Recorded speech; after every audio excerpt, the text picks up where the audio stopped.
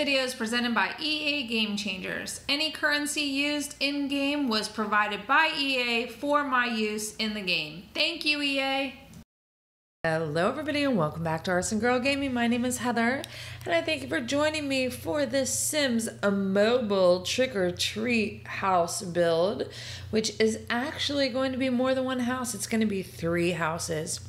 What I decided to do for this build was kind of build a neighborhood, quote-unquote neighborhood street, where, you know, conceivably you could have your Sims walking up and down the street here, trick-or-treating in multiple houses. So I went ahead and just did 3 houses on this lot. You could create a bunch of smaller houses and kind of get the same effect as well. But what I did was 2 normal suburban houses with a mega mansion at the end. Well, not really a mega mansion, but it kind of looks like it when you look at it from street view.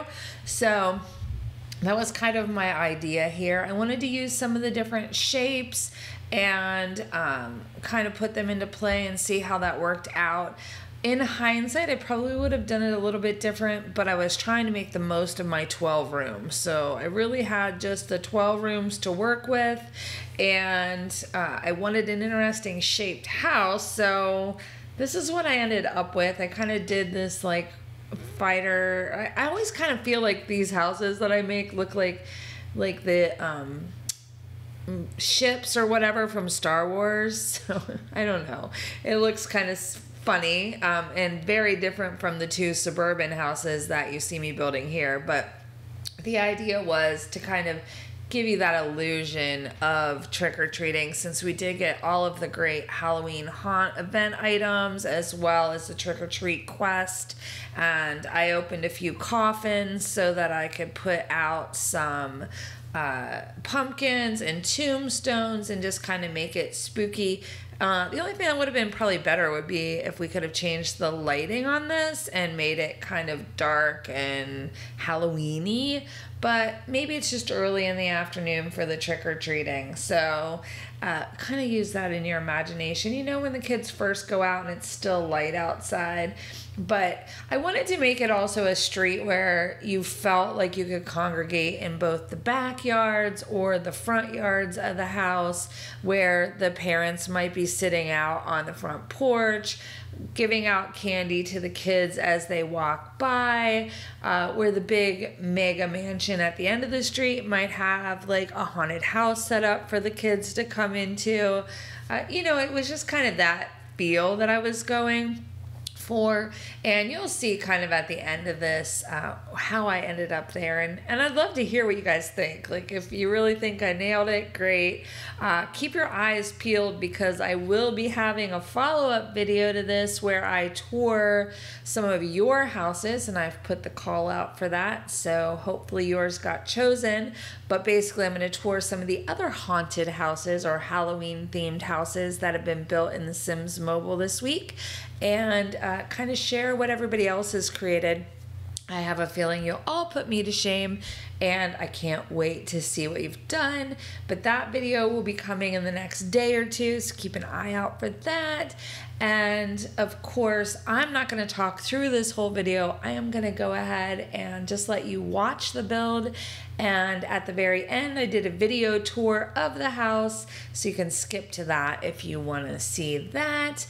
And of course, as always, I do love your feedback. Give me comments so that I can reply to them. I do try to reply to almost every comment that is posted on my videos. And give me a thumbs up. That lets me know you watched, even if you don't want to leave me a comment. And a thumbs down too if you don't like the video. A thumbs down would be great, but I also would appreciate feedback on why you didn't like it if you didn't, because I can only get better if you tell me why. And of course, if you're new to my channel and you'd like to see more, make sure you subscribe and then ring the bell, so that lets YouTube know you like notifications when I post something new on the channel. And now I'm going to let you go ahead and watch the build, and I look forward to hearing from you. Enjoy.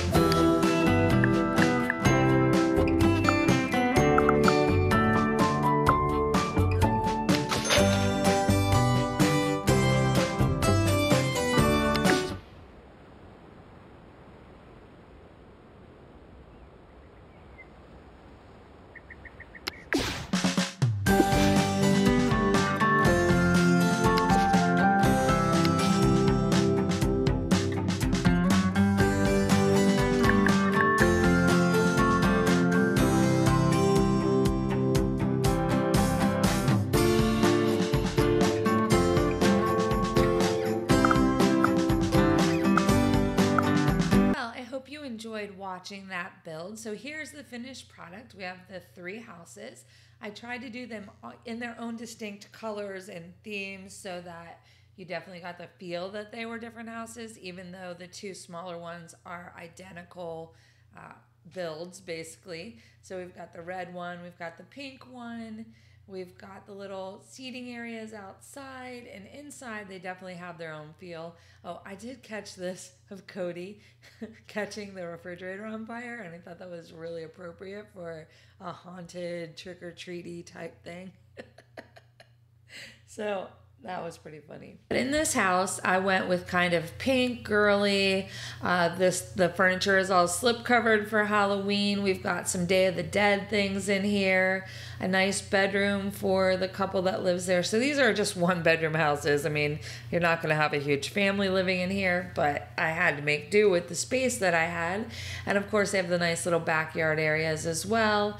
And then you come over here, and this is kind of a more spooky, dark feeling house, more Day of the Dead stuff. That was a limited time offer. When you're watching this, it may still be available if you are watching this soon after it's published. Otherwise, you'll have to wait for that offer to come around again. But I love this altar celebrating the family members that have been lost, as well as giving some food for people to snack on while they think about the family members that have come before them. And of course, everything in this house is a little darker toned, a little bit more on the dark side, where the other house, the pink house, was more light and playful. So I kind of kept with that. Even in the backyard, I really wanted this table set. It doesn't quite go with the red color I was looking for, but use your imagination. And then here's the street. We've got a whole bunch of the decorations out and about so that anybody coming by knows this is the place to come and do your trick-or-treating. If you just want to grab candy from the bowl, it's waiting there for you. Otherwise, make your way down the street and stop at all the houses and check out the goodies that they're handing out. I hear they give out full-size candy bars. I'm just putting that out there. But then down here at the mansion, you've got kind of a haunted house vibe with the graveyard and the cauldron. And this house, I kind of went with a middle of the road. So it wasn't as light as the pink house. It wasn't quite as dark as the red house. I used a lot of purples and blues and grays to kind of take it into that middle ground. So you still got the kind of Halloween feel. But yeah, I actually like the way the interior of this house turned out. I do wish I had made it a little bit larger because there was a lot of stuff I had to leave out that I really wanted to include, but you know, it is what it is. This won't be a house that my family lives in for too long, probably.